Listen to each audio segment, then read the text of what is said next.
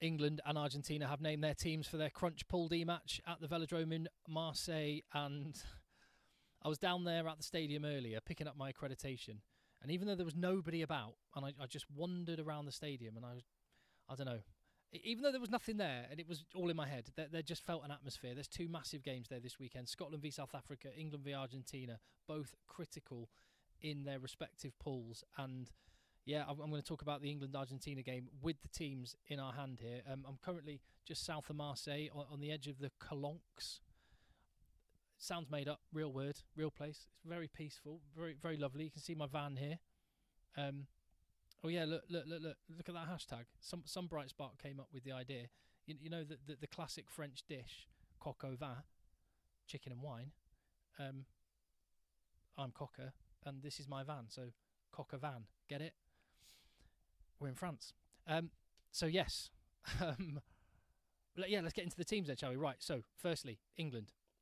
And what stands out is Alex Mitchell is starting, and Tom Curry is, as was rumoured, in the team. Both of the rumours have turned out to be absolutely accurate.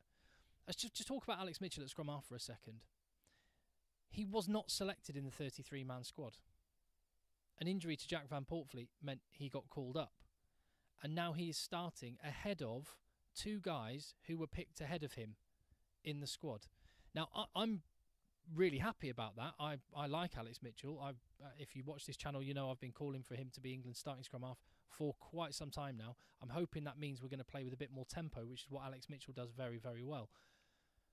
And he likes to actually break the game up and run it and snipe and things. So I'm hoping we're going to see that. And the fact that Danny Care is backing him up suggests that might well be what we're going to see. However, it doesn't say a lot for the selection process and the strategy with England, given that you've got a player who was effectively fourth choice, who's now first choice, and there's only one injury. So that just looks like a team that's not quite sure. But maybe, and this is what I'm hoping, maybe it looks like a team that is changing the way it plays just a little bit.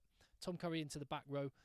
No Jack Willis in the back row, and not on the bench either. Lewis Ludlam is on the bench. Ben Earl gets the start at number 8. I like the balance of that back row. It is a risk, I think. You'd have to say it's a risk.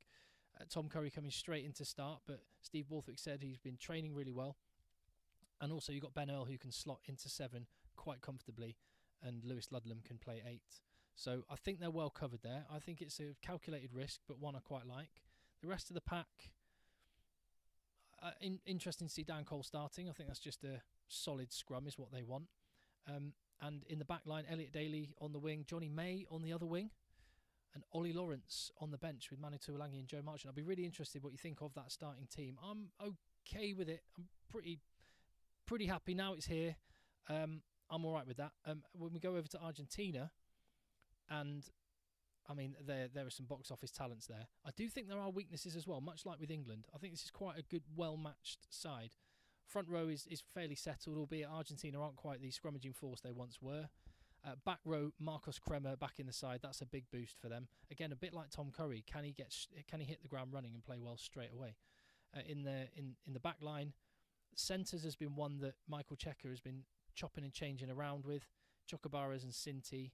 That looks quite a good centre partnership. But again, much like England, it's been a bit up and down there and around and about and trying different people. And Emiliano Buffelli is in on the wing.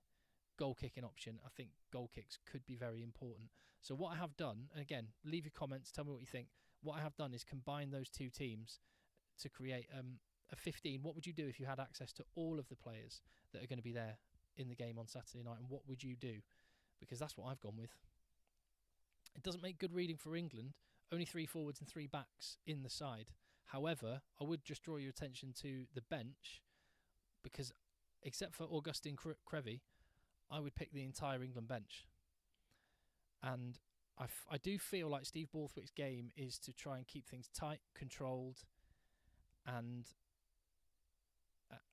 be in the game with 60 minutes. I think if England are in the game, they've got the firepower. Danny Care and Marcus Smith coming off the bench as a half-back partnership. I think that may be why Danny Care is on the bench, by the way, is so that they can come on as a duo. And Ollie Lawrence as well. and Lewis Ludlam is just going to be a wrecking ball when he comes on. I like the look of England's bench. I think that could make a difference and it could swing the game in England's favour. However, I'm a little worried about the battle up front. I mean, admittedly, some of those calls were kind of 50-50. A fit and firing Ollie Chesson playing like he did in the Six Nations, and he might be in with a shout of ousting Thomas Lavanini. Tom Curry, when he's back to fitness and form, we just don't know. He hasn't played in so long. He might be in the back row, and I have shifted Pablo Matera across in place of Ben Earl there. So I suppose that you could say it's pretty well balanced in the forwards. I think it's fairly well balanced in the backs, albeit I do worry that Argentina might just have a little bit more firepower than England. But I don't think England are going to play that kind of a game. I think England are going to play a tight game. And I think it will actually end up being a pretty tight affair. I'm getting more and more confident in England the closer we get to it. But I'm just going to have to say, I think my prediction is nonetheless a narrow Argentinian victory. Argentina by 6.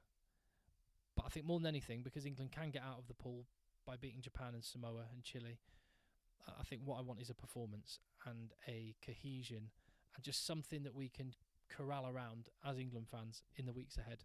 There's my thoughts on this game. Can't wait. I'll be there and reporting from the match back for you. So hit subscribe in this channel, give it a thumbs up and get stuck in. Nice.